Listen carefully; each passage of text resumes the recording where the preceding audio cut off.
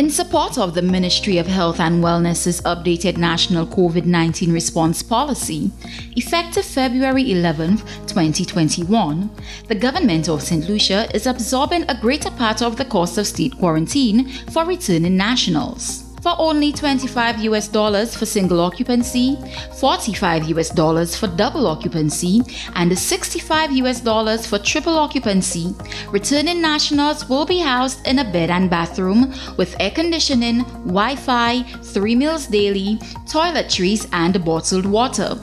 Only families within the same units will be allowed to utilize double and triple occupancy. Individuals will be swabbed for COVID-19 testing on the 7th day of quarantine.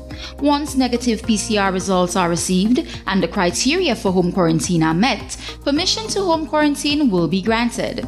To monitor the individual's vital signs and to map their residential perimeter, an Amber Solution watch and a biointelligence sticker is mandatory and will be issued at a one-time cost of $175.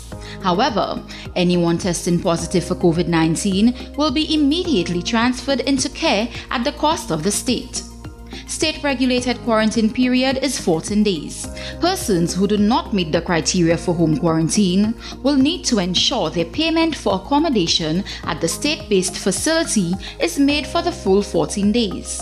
So, make your travel arrangements, reserve and pay for your quarantine accommodation. Complete your travel registration form located on www.stlucia.org/COVID-19, no less than 7 days prior to travel. Obtain and upload your negative PCR results. Print and travel with the authorized travel registration and your PCR results. Be sure to wear your mask.